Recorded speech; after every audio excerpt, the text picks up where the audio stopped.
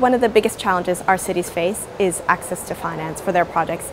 And the number one thing that we hear all the time is that there is finance out there, but there aren't good projects. So C40 is trying to address this issue with a couple different programs that we have.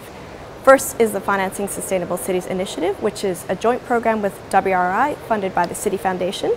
Through that program, we try to bring cities together to learn from each other. What are the different business models? What are the different financial structures? How can you manage the risks on these projects so that you can bring them forward to attract investment? We're having a big annual finance event in New York City this year in April to bring financial institutions together along with city practitioners and finance officials so we can have a real strong discussion around the barriers, the challenges, and the opportunities. We also host finance academies where we go in depth into specific financing challenges. For example, how do you finance clean buses, and bring cities together, learn from each other on that.